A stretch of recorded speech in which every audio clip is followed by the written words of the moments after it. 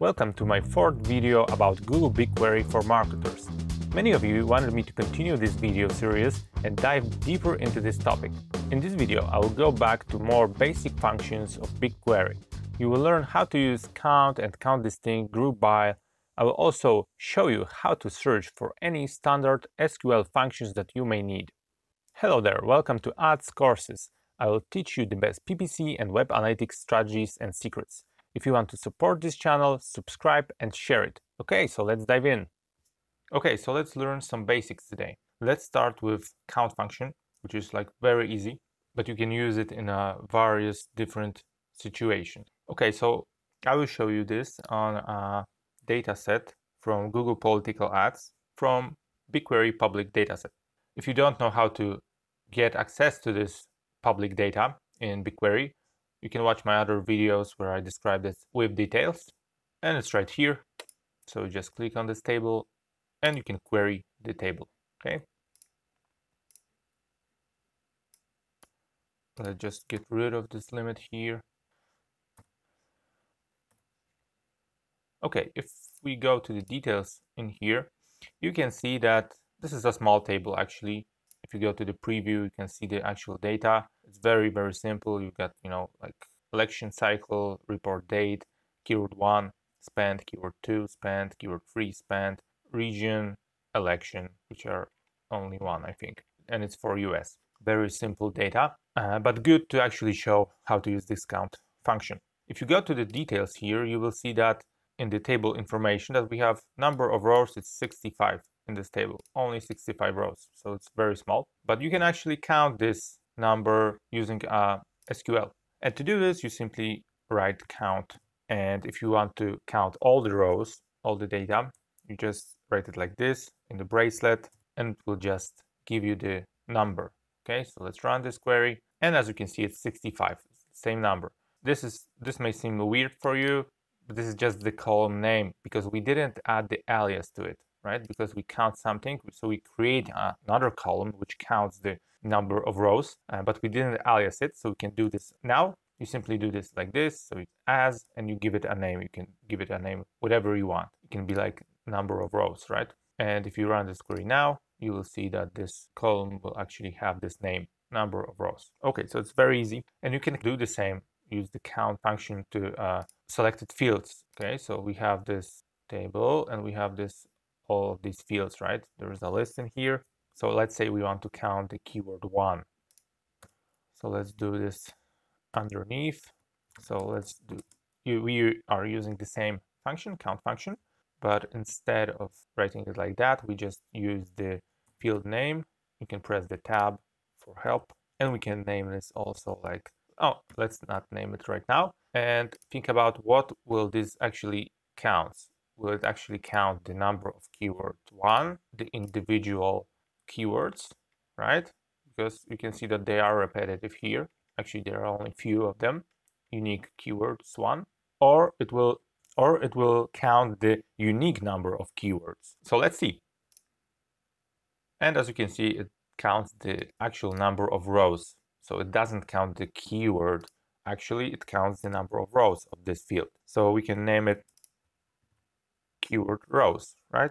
Okay, so what if you want to count the individual, unique number of keywords 1 or any other field, right? Because as you can see, they are repetitive here and there are only few. Okay, in this table, it's actually pretty easy to calculate, like 1, 2, 3, 4 unique keywords 1, but maybe you're working on a more complicated table, right? This is very easy to do. So we just write count, and now in the bracelet, distinct, and now we can just copy this.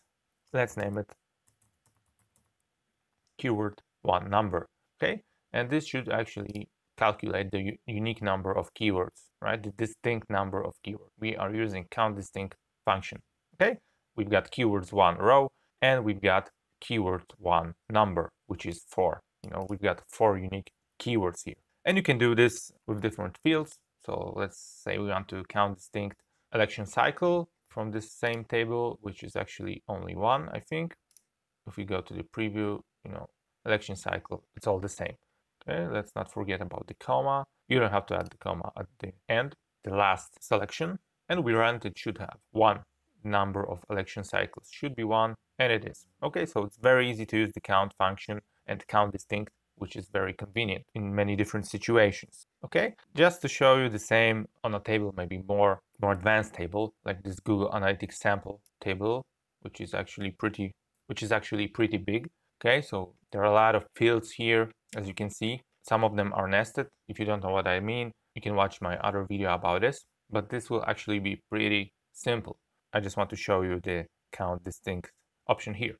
Okay, so let's just format this. We can get rid of this limit. Okay, so we've got this. Okay, if we scroll down, for example, just to show you, there is this field hits page path. So let's just, oh, not that, hits page path. Okay, so we want to select this. Let's just format this to be visible for you. And as you can see, we just can't use it like this because it's nested. I won't describe what it's all about in this video. I will just put in this formula which will solve this problem. I have another video about this topic and how it all works. So let's just select this hits page path and we will see this data, right? So we've got our all page paths here, okay? What if we want to count the distinct number of page paths? We just write the same as we did before, right? And we can run this query and see the results. Okay, so there are 314 different page paths in this data. You can alias this like number of page. We will name it page path, right? Let's run it again. And the name is page path, and this is the distinct number of page paths. Great. Okay, so now I will show you how to use a very convenient function group by. Okay, for this, let's work on this table from the public BigQuery public data set. Okay, I will just paste this here. Okay, so we will work on this public data set, New York tree species. And these are the fields like species specific name, species common name, form, fall color, etc. We want to pull out these fields, species common name, form, and fall color, okay, from this data set. If we go to the preview, you can see that this is the species common name, it's the scientific name, this is the common name, right? This is the form, rounded, right, pyramidal, etc. And the fall color, yellow, maroon, red, okay? So if we would pull out this data like this, we would pull out the species common name, the form, and fall color. This data would look like this. So we would have our fields as separate columns, right? But what you can actually do now is group this data by. Because as you can see, there's different species common names, different trees with different forms and with different fall color. And right now it's all actually random, chaotic, and you can group this by.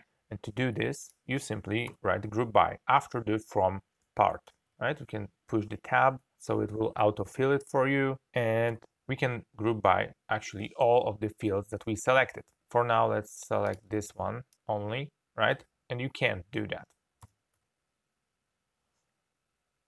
right? You can because you've got the fall color. If we would have only species common name and form, it will be okay. But we also have the fall color. Now this will work. And now you will see what this will actually do for us. It actually grouped this data by, right? So it groups this data. So it will be, maybe this example is not the best one, right? Because we've got only one species common name with one form and one fall color. But if the tree would have different forms or different fall colors, it may actually have it. I don't see it, right? It would group it for us by form, by fall color, by species common name. What you can also do is order by, and let it be like fall color.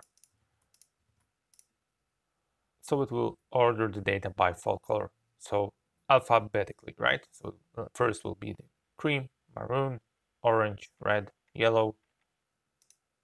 Okay, so just to show you what I mean, the group by, how it works, it's actually better to do it on this example, right? So we only select form, we don't select the species common name, we select form, we select fall color, and we group by form and fall color and order it by form, right? And if you run this query, you can see that groups by form. So we've got pyramidal, fall color, yellow, right? It's like this. If you wouldn't do the group by and order by, this would look like this.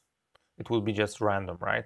So group by, also a very convenient function, very simple to use. Okay, so there are many different functions in SQL and BigQuery, and it's difficult to actually memorize this all at the beginning, right? Okay, with time you will actually gain experience and you will remember most of them, but actually you don't have to. You just need to remember the basic functions, and you can also search for whatever you want on the web.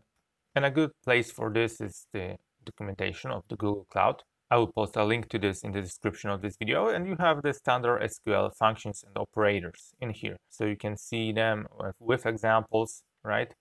So this is like the conversion rules, right? So you can use this. You've got the date functions, time functions. It's all categorized here with examples. So this is the best place to actually look into. You also got many different resources like wfreeschools.com, where you can also search for different functions, right? And tutorials. And that's it. You know, very convenient, very simple, basic functions to learn when you start your journey with BigQuery and SQL. That's it for today. I'll continue this video series in my next video, so stay tuned. If you want to support this channel, simply hit the subscribe button now. That's all for today. See you in my other videos. Bye!